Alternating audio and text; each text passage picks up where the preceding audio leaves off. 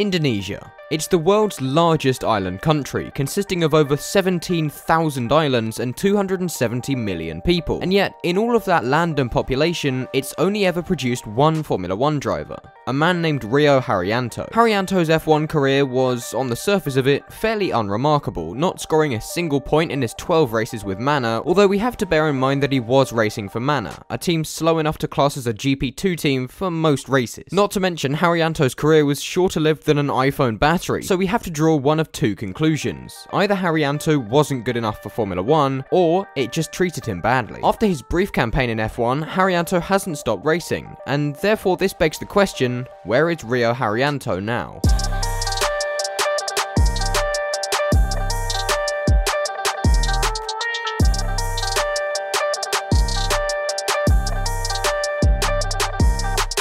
As with all videos I make, I'm going to start off by taking a look at Haryanto's junior career, so let's get stuck into it, shall we? He was born on the 22nd of January 1993 in Solo, Indonesia. He began his time in go-karts at the fairly old age of 12, winning his first 2 championships the following year in 2006, with the ROK Open and Formula 125 classes of the Asian Karting Open Championship. He carried this strong form into 2007 as well, finishing second in the Rotax Max Challenge Asia Series, which was enough for him to make the step into cars in 2008. With 3 junior Formula Series. Young Haryanto took 3 wins across these series, picking up a highest championship finish of 3rd in the Formula Asia 2.0 series. So all in all, his first ever year in cars signals to me that this guy could have had a great shot at becoming the first Indonesian F1 driver in the future. And, well, he did. For the most part, Haryanto's 2009 season was a bit all over the place, with him dipping in and out of championships seemingly at will. So of course we couldn't expect him to deliver much of a result. That said, he did still achieve his first championship title in cars with the Formula BMW Pacific Series, taking 11 wins from his 15 races. Admittedly, there was literally nobody of note in this series bar Haryanto, but that's beside the point. Haryanto finally made the step into relevancy in 2010, joining the GP3 series with Manor Racing and becoming a test driver for Virgin. I guess Haryanto wasn't good enough at testing, however, as he was let go by the Virgins in 2011, leaving him with even more time to focus on his own racing.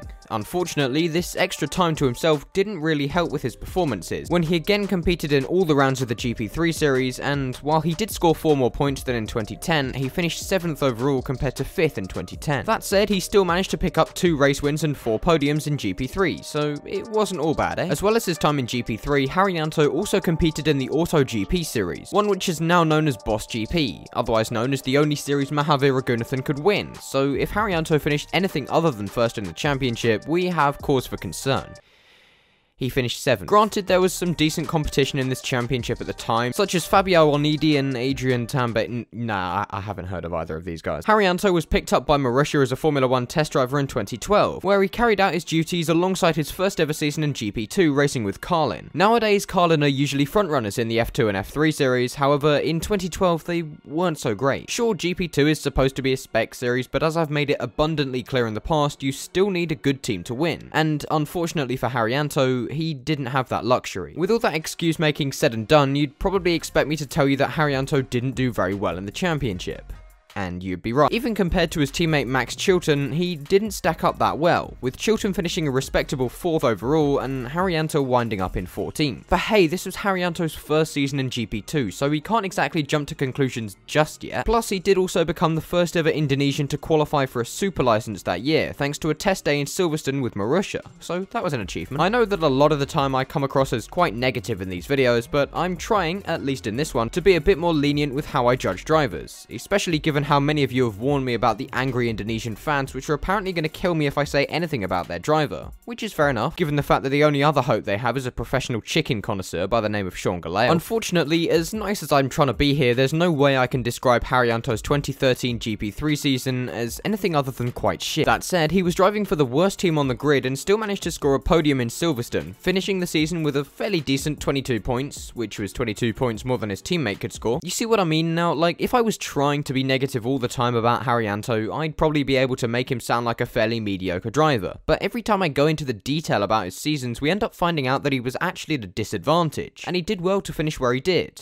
I mean, apart from last year. In all seriousness, these were the markings of a future Formula One driver. Haryanto remained in GP2 for his 3rd season in 2014, once again finding himself with the worst team on the grid, Caterham. Yes, they competed in GP2 as well. You learn something new every day. For the second season in a row, Haryanto was the highest scoring driver in his team, although to be fair this is a slightly unfair comparison to make given the fact that none of his three teammates took part in every race, instead choosing to play 200-mile-an-hour musical chairs with the second car. In terms of Haryanto's own season, he picked up just the single podium in Monaco, but generally either didn't score points or didn't even finish the race, which wasn't ideal. In his fourth and final season in GP2, Rio Haryanto finally managed to get himself into a half-decent team, which would obviously give him the opportunity to show what he could do. This half-decent team was Campos, who ran Haryanto alongside another up-and-coming driver, Arthur Peak, with both drivers having had prior experience in GP2. Haryanto started the season as he meant to go on, with a second-place finish in the feature race in Bahrain and then a win in the sprint race, putting him second in the standings behind Stoffel van Dorn going into round 2. More solid points in Catalonia meant he was still firmly in the title hunt, and although Monaco was a round to forget, he remained in touch with the championship leader all the way through to round 7 in Belgium, when he would pick up 4 back-to-back non-scoring finishes before picking up the pieces in the final 3 rounds of the season to finish 4th, with 3 wins and 5 podiums. This performance was finally enough for Haryanto to make the move into Formula One, seeing as he already held a super license thanks to that test day in 2012. The only issue with this was that Haryanto was going to drive for Manor. Haryanto started his season in arguably the worst way he could have done, crashing into Romain Grosjean in the pit lane during FP3, giving him a 3-place grid penalty for the race. Not that it would matter, however, as he qualified on the final row of the grid anyway, albeit ahead of his teammate Pascal Wehrlein. He then went on to retire from the race on lap 18 thanks to a drivetrain issue, so all in all, it wasn't a dream start for him. The following round in Bahrain, Haryanto did manage to finish the race, but he was still the last place car to finish, finishing a lap down from the leader,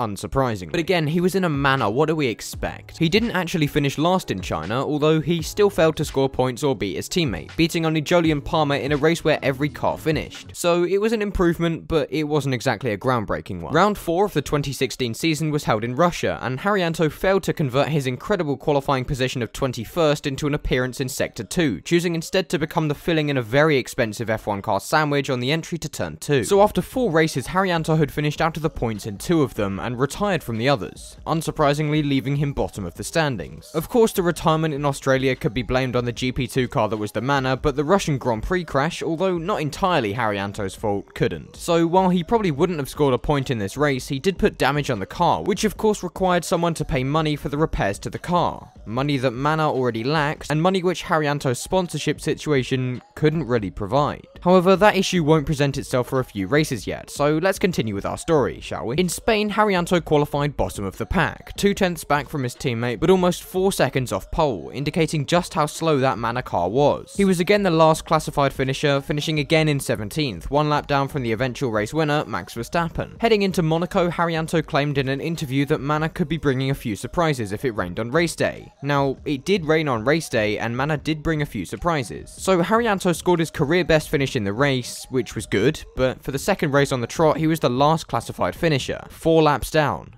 4. Again, I feel the need to reiterate the fact that he was in the worst car on the grid by a country mile, and not to mention Haryanto out-qualified his teammate at arguably the most driver-focused track on the calendar, but this wasn't quite the surprise that King Rio had promised us. He was again the last place finisher in the next 2 races in Canada and Baku, and heading into Austria, neither Haryanto nor Wehrlein had scored a point for the team. Unusually, neither Manor qualified last for the Australian Grand Prix, with Pascal Wehrlein ending up 12th on the grid, and Haryanto 19th. And now, you might be thinking, that's quite a big gap, right? And to be honest, so am I. Qualifying half a second back from your teammate in the track with the shortest lap time of the year is never a good thing, and it was made worse for Haryanto by the fact that Wehrlein scored points. Yeah, points, but our boy finished 16th, again the last driver to finish the race. This really brought to light the fact that Haryanto didn't really stack up that well against his teammate, and when coupled with the fact that his funding from the Indonesian Sport Ministry was drying up, this signalled the beginning of the end for Rio Haryanto's Formula One career. For what would turn out to be his last ever Formula One race, Haryanto retired after spinning off in the wet, bringing to end a rather short F1 career, which had at times shown some promise, but had more often than not been spent in the shadow of his teammate. So where is Rio Haryanto now?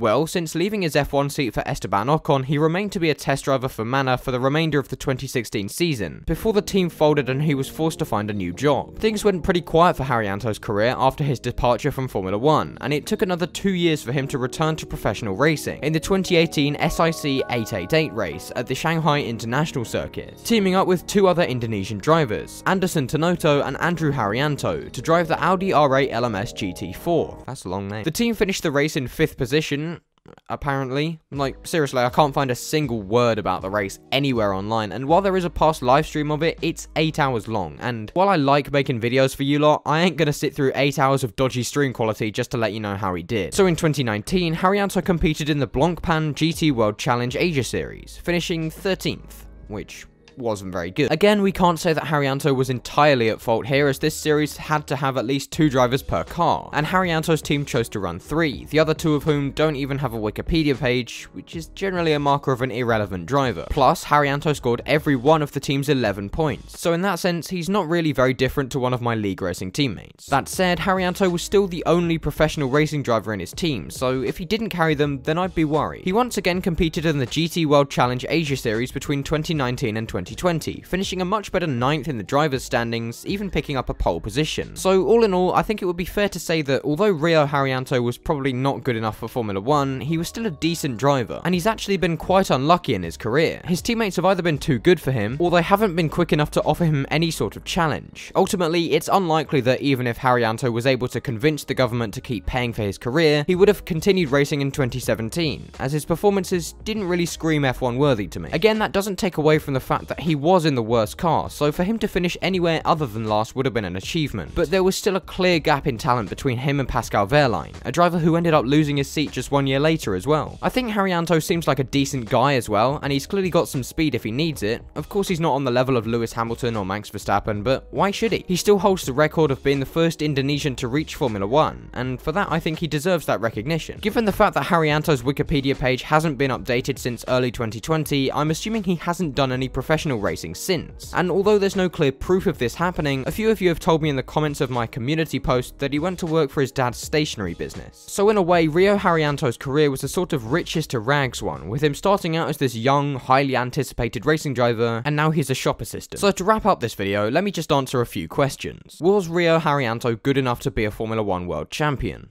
Nah. Was he good enough to deserve a seat in F1? Kind of. Was he really unlucky in his career? Definitely. Will he return to Formula One in the future? Probably not. But yeah, that's basically going to be it for this video, so I hope you enjoyed this slightly different way of making videos to my usual. If you did enjoy, then make sure to subscribe and hit that like button, but if you didn't, then let me know why in the comments. Thank you for watching as always, and I'll see you all later.